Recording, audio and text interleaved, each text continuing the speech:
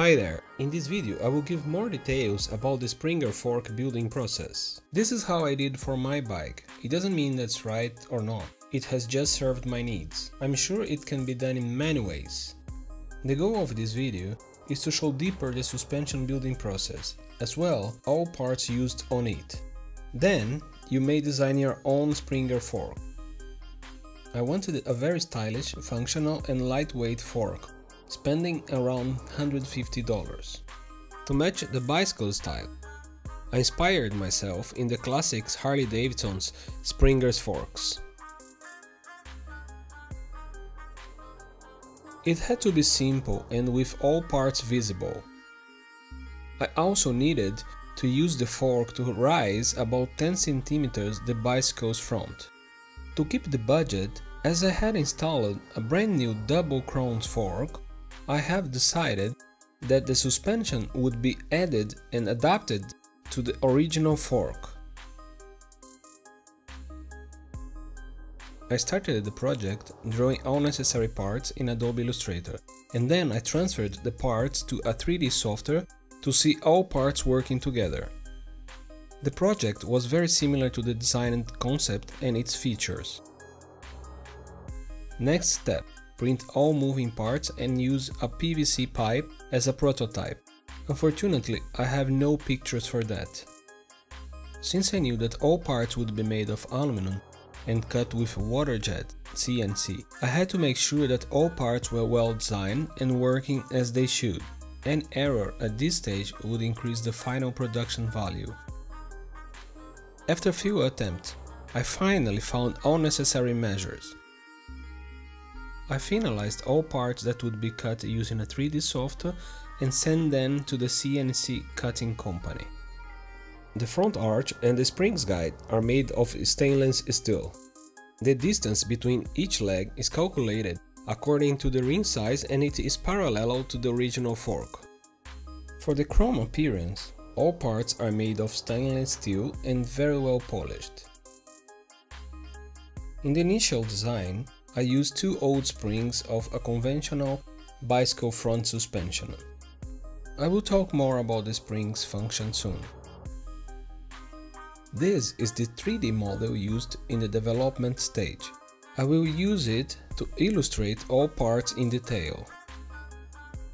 Here we can see all elements created for the suspension that will be added to the original fork. These are the parts designed and made specially for this project. These are the parts I bought ready or recycled from old bicycles. I will start with the top base. This part must fit perfectly on the existing fork and offer full support for the springs. As it receives all impact in both directions, up and down, it's made of a thick hard aluminum sheet.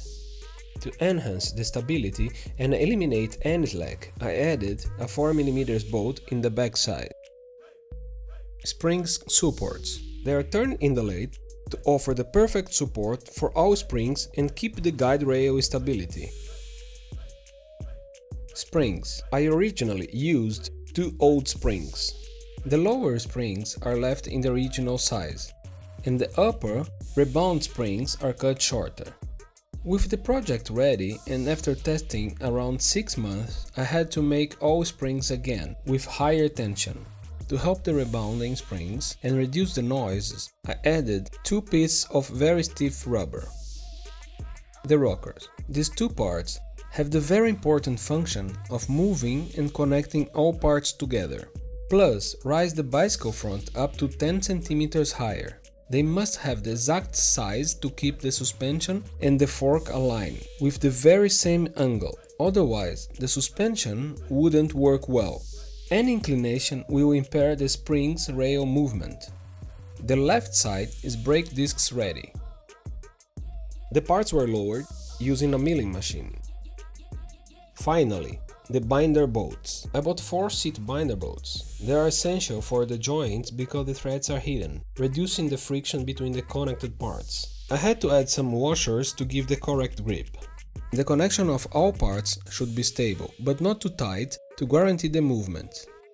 Grease is required in all joints and moving parts. In the Springer's guides, I placed 2 nuts to close the system. All parts are assembled under pressure. The springs are constantly pushing the base. All aluminum parts were very well sanded and polished to give the perfect chrome appearance. So, the total investment with manwork, material and CNCs is about $160. I hope this video will inspire and help you to create your own Springer fork. Please let me know your opinion about this project. Sharing ideas is always good. Thanks for watching and see you soon!